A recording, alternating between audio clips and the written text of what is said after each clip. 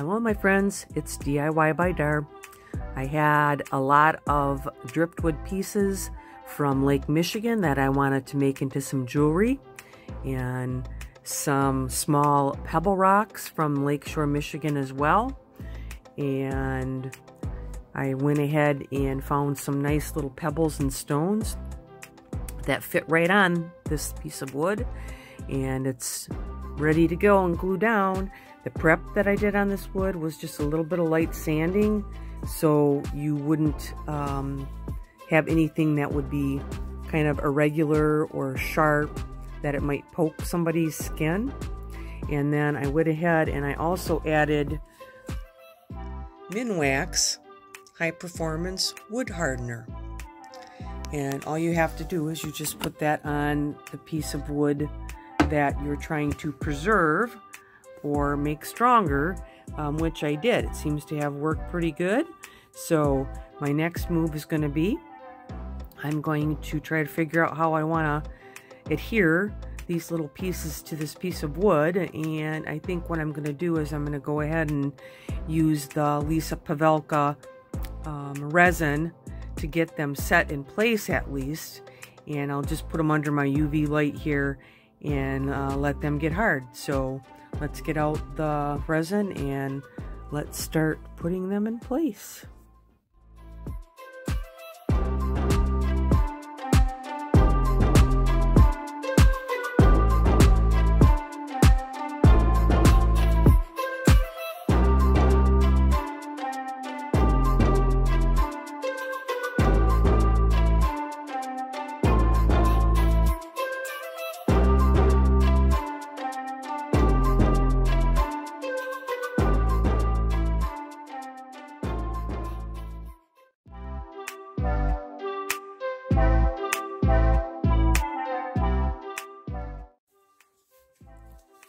Okay, I've let this sit overnight, and all the stones and glass are in there good.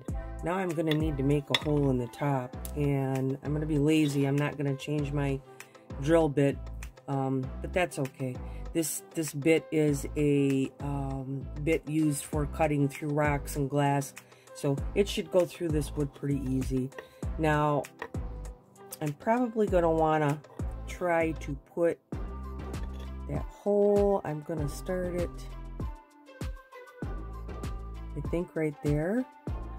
That way there won't be any chipping, I hope, around it. Won't open up and start chipping. So I'm going to pull a little bit closer here, and I just have this bit on my Dremel tool, which is on a stand in one of my workshops. So let's see how far this is going to go down.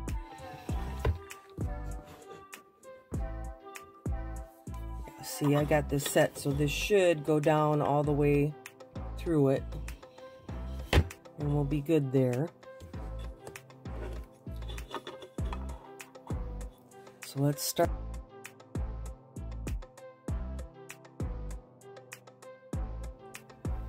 Alright, I've cut a 30-inch piece of that waxed cord, cotton cord, and I am going to do a special knot on the end of it. And this board that I'm using is called the Knotty Do-It-All, and it is by Sandra Younger, and it is a really nice board. You can probably make one if you had a very talented husband and then just punch some holes in there, but I purchased this one, I believe it was under $100. It came as a whole kit. So you want to take your cord and you want to take your piece and you're going to put it face down. So put the cord through, and you want to offset that cord a little bit on the top because you're going to be doing some knot wrapping, and you probably want it about 2 inches longer. So you've got it facing down. Let's clip it. And the bottom one you want to clip as well. And then just check it again and make sure that the one that you're going to wrap is your long cord. And this is just a plastic knitter's needle. You can get them in most sewing sections. And I'm going to lay this knitter's needle right on top. I'm going to take my cord. I'm going to wrap it around once, twice. I'm going to go 3 times. It's going to be kind of a big knot. Then you're going to go for, I probably didn't even need to use this. I could probably just put it through just the way it is, but it did help me keep my areas all lined up, and I'm just going to feed it through. Kind of tricky. Got to hang on to all of them and not let go. And feed your other end through them.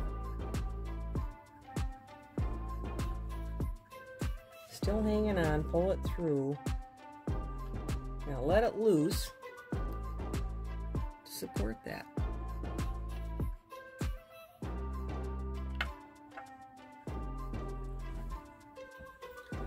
I did find just some plain copper toggle ends that I am gonna put on here, and I'm gonna put on them a special way so I can use this cord. Now the length, since this has such a long drop, I'm just gonna make this cord like 17 inches long. So it's just gonna have to be one of those stationary cords. So if I want to go to 17, I'm going to have to kind of split this in half.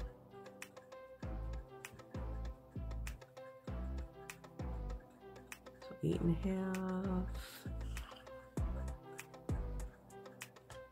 8.5, right there.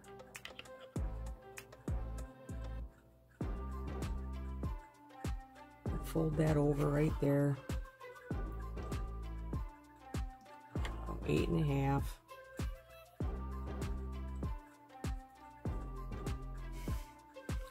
So with that being folded over, I'm going to bring both my clips over.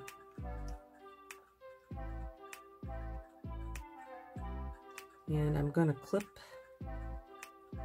them both. Now, this is just some synthetic cord. I probably got it from Fire Mountain Gems. How you can always tell what kind of cord. I like synthetic cord because you can always make little ends on it, like little plastic buttons. So if you forget what you got, like this one is, this end here is cotton, and when you take a lighter to it, it's gonna do nothing but burn. If you got a synthetic, you're gonna see that little end turn to plastic. You can feel it, it's plastic. This just burns and you can smell it, it's cotton. And this is gonna turn to plastic for you. So I want something more sturdy and more plastic to hang on to that. So I'm gonna do a special knot on there, and I'm gonna make sure I cut myself enough cord here. And I'm gonna need that little pin again for this one because this is smaller and my hands and my eyes are not the best anymore. So I'm going to use that one. Let's just make sure I got these going the right direction, because as you're putting it through, you're going to want to hang on to this end to put it through this end if you're right-handed. So we're going to make a little knot on here, and you're just going to take, and trick is hang on to it when you're twisting it around. Probably don't let go 4 times around. Okay, try to hold that.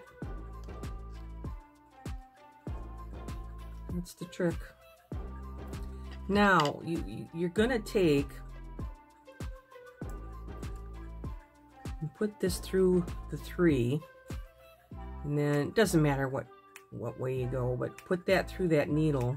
Oh, I got that needle jammed in there. Pull that through.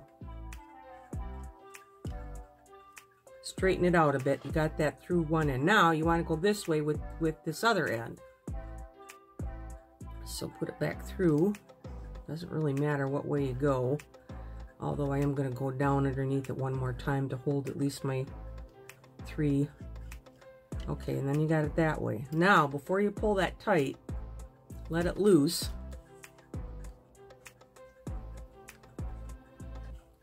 And pull the whole thing down towards the bottom. Then pull these in opposite directions. And tight.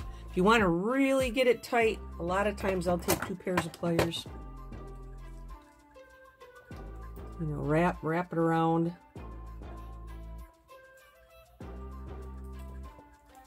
Oh Lord. Take a couple pairs of pliers, grab each end. Just pull in the opposite direction. Now that you got it nice and tight, we can do some trimming and some burning. So this big long end here, we're going to try to just trim that as close as we can down to the bottom.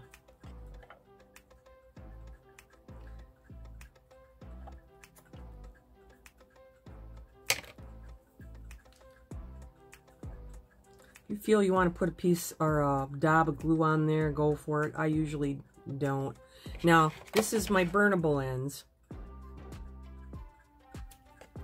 So I'm going to take my lighter, let that ball down, wait for it, tamp it down, because you don't want to touch it too much when it's burning. If you want to get rid of some of them little other hairs there, just torch them.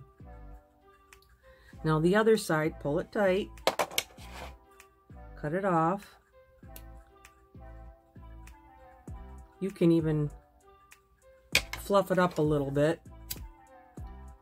Let it burn down. Wait for it. Tamp it down.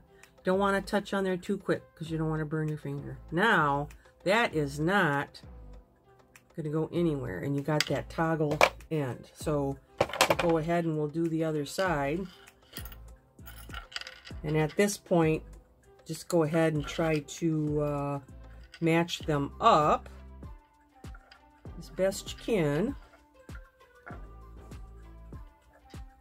for their length.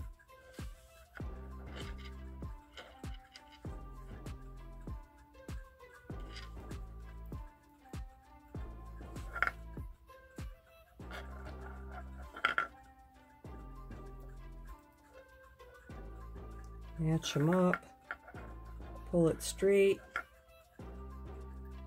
So that's pretty good there, and all I'm going to do is the same thing on this end.